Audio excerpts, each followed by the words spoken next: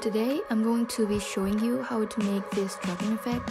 So you are going to look after him while I'm at work?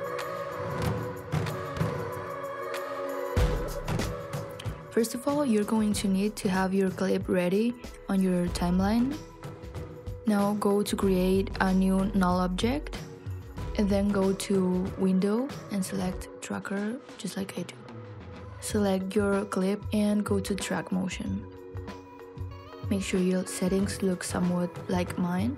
Go to Edit Target and select Null 1, which you just created. So make sure you set the resolution to full. Now move your track point to some point that has a contrast between two colors or lighter and darker, and you're also gonna need the point to not be like interrupted, otherwise it's gonna get moved.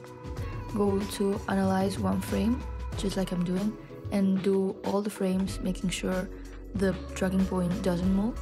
If it moves, you can just relocate it like I'm doing here and keep going until you're done with the clip.